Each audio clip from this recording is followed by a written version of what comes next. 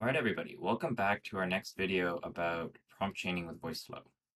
So we've built most of our restaurant app right here. It's only been a couple of blocks, but we're going to add one final section here to this where we'll be able to confirm an order based on what the customer has said. So let's go ahead and add a listen step for buttons. So what we're going to do is that if a user is going to give us our order. We're going to repeat it back in this previous block. Then we're just going to say, yes, it's right. And then we're going to send it downstream. So let's go ahead and say add a confirm button. Call this our confirmation. And now we're going to go ahead and add a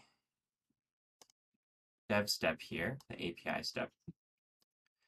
Now, we're not going to actually send this anywhere, but what an API step lets you do is build an integration. So in theory, we could do something like send an API call to, I know what we'd call our restaurant host, but cowboyrestaurant.com/order. Right, so in theory, we could do something like this.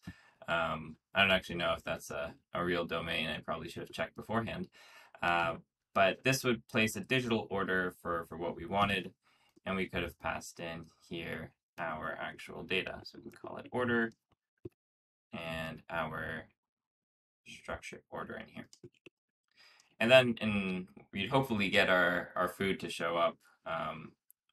Hopefully that's a real address we'd send it to. Send confirmation over API.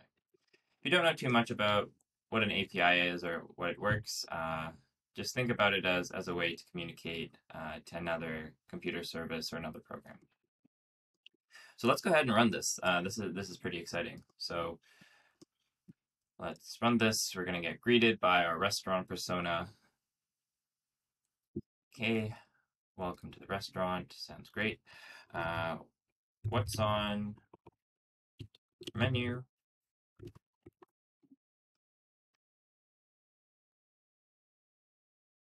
Okay, they're thinking. Guess there's a new special today or something.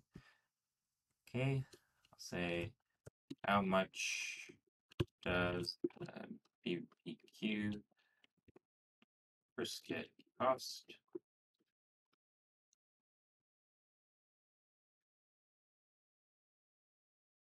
Okay, that's pretty good. So let's see what we can get here. I'm ready to order. Okay, so let's say I want 3 plates of BBQ brisket, some cornbread, and an apple pie. So pretty hungry day for me today. Here it repeated back to us what we wanted. Is that correct? That sounds great. And then we can send this off to our confirmation. So that's that, folks. We've successfully built our cowboy restaurant that we can now send to our friends for them to play around with it. Don't promise that we'll actually send them food. That might not happen. But we've learned in this tutorial how to build a fairly sophisticated application with only a couple of blocks here. So just take a moment to congratulate yourself for making it this far and sticking through the series. We'll be doing more videos about prompt chaining and using Voiceflow for large language models, but that's it for me, folks. See you soon.